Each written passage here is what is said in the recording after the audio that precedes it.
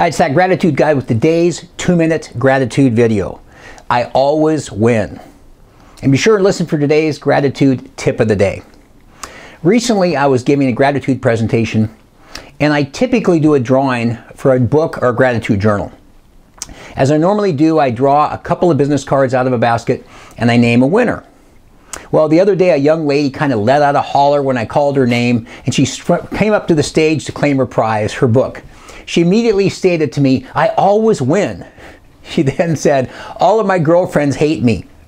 And her comment really struck me, and I asked her if she realized how powerful her self-talk was. She says, "Oh yeah, I do that all of the time." Well, it really made me think about all the various friends I've had that when I asked if they wanted to go to a horse track or Las Vegas or Reno or something, they'd always say, "No thanks, I never win." Well, the difference between saying I always win and I never win is just the same as using gratitude and a gratitude journal to frame your life. It consistently helps you to focus on what you have and not what you don't have.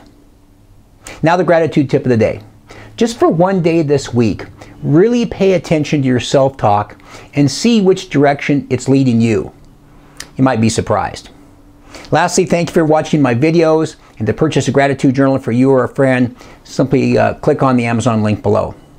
I'm that gratitude guy, and remember, be grateful and never quit.